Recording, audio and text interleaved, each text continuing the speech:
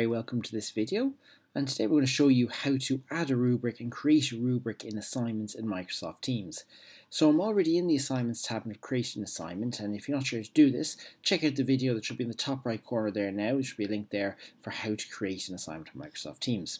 So I've already filled in some waffle there for the rest of it, and I'm going to add rubric here now. And I have the choice of selecting a rubric that I've already created, or I can upload a rubric that I have from an Excel or a .csv file, or I can create a brand new rubric, and that's what I'm going to do here now with you. So, enter my title. I can put in a description if I want. Okay, I'm just going to say blah for that. Now, you have a choice as to whether you're going to include marks in this or not. So if I click yes, it automatically populates with marks, and if I click no, then it won't, if you just want to have a descriptor only one. Now, in this case, it gives you automatically 5 categories. So 100%, excellent, good, fair, poor. I can change the name of these to being very good, say, for example. Okay. I could also add in an extra category there, as many categories if I want. So I can, so I'm just going to say very poor for the argument. Okay. If I add in a few categories, I can click here to evenly redistribute the weights, and it'll go across the board there.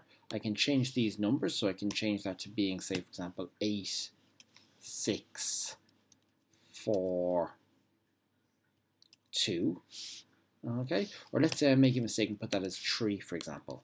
If I evenly redistribute the weights, okay, that if it was very off, it would have fixed it to being maybe 2.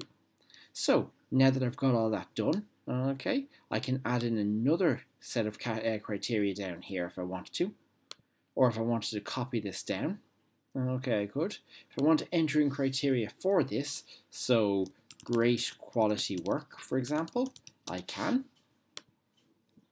And then when I'm finished, I click the attach button there, and that'll load in, and you'll see there is that the rubric there of sample is there, and there's a max of 100 points available for it.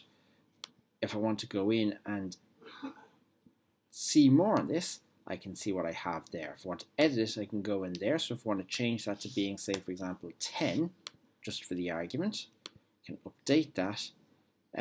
So I'd have to, it won't let me because it wants me to adjust the weights to being 100%. So just leave that at 100 now. Okay. And then when I'm ready, I click assign. If I have all the other fields all done, I can just assign my work, and there we go. And that's how you create a rubric in assignments in Microsoft Teams. Please subscribe to the channel if you have any questions. Please ask below in the comments, and if you enjoyed this video, please give it a like. Thanks very much for watching. Bye now.